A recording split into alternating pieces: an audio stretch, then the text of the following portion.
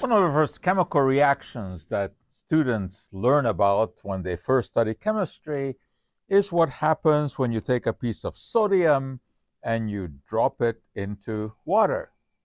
And it skitters about. And what is happening here is that it is reacting with the water and it is producing hydrogen gas. Now, what you see coming off here is actually not hydrogen gas, that's steam, because there's so much heat being produced by this reaction that the water is being converted into steam. Now, there's another way to produce hydrogen, which again students learn about very quickly when they study chemistry, and that is the process of electrolysis. When you take water and you pass an electric current through it, you break the water down into hydrogen and oxygen. You can actually see the small bubbles of hydrogen in here. Now, this device actually is supposed to produce hydrogenated water for drinking, which is total quackery, but never mind that. The fact is that you can break water down into hydrogen and oxygen. But you can also do the reverse. You can combine hydrogen and oxygen to produce energy. And that is what happens in a fuel cell. Why are we talking about this? Because we're talking about a hydrogen car. That's what that is. It's a hydrogen car, and inside it has a fuel cell. So that if you give it some hydrogen and some oxygen, it will generate energy, turn the wheels, and run the car. Where does that hydrogen come from? Has to be generated. Generated the same way that I'm generating here through the process of electrolysis. This is the electrolyzer.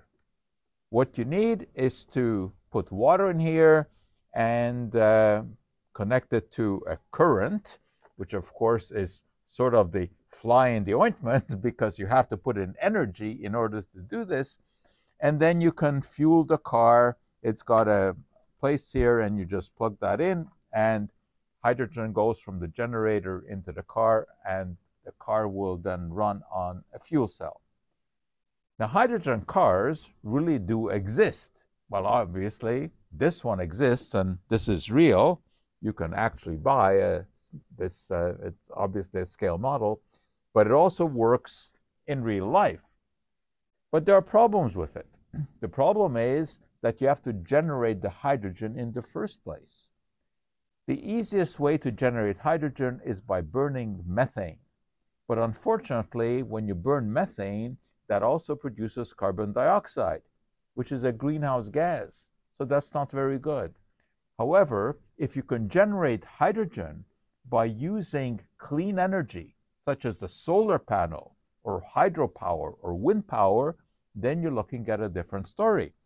So here's a solar panel, and you can actually hook the solar power device up to the generator, and you can produce hydrogen, which then you can pump into the car.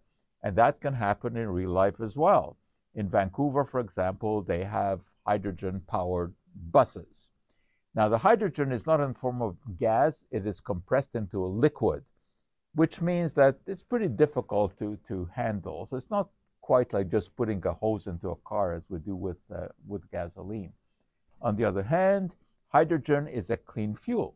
When it is pumped into a car, used in a fuel cell, there's no carbon dioxide produced. Nothing comes out of the exhaust pipe. Now, there are also all kinds of stories on the internet about cars running on water. Well, what they are talking about is that when you use a fuel cell, hydrogen and oxygen combine to make water, and that water can be, again, hydrolyzed to produce more hydrogen. But of course, every time that you do that, you lose some energy because you're running the car. So there's no free lunch here. There's no perpetual motion machine. But in the future, I think we really will have hydrogen-powered cars as soon as we develop solar cells or hydroelectric power in sufficient quantities to be able to electrolyze water to produce hydrogen cheaply. There are other concerns. Everyone remembers, of course, the Hindenburg and the explosion, but the hydrogen now is stored in cars in very safe compartments made of carbon fiber. So there you go, all the way from dropping sodium into water to produce hydrogen, electrolyzer. Now you get the science behind the hydrogen-powered car.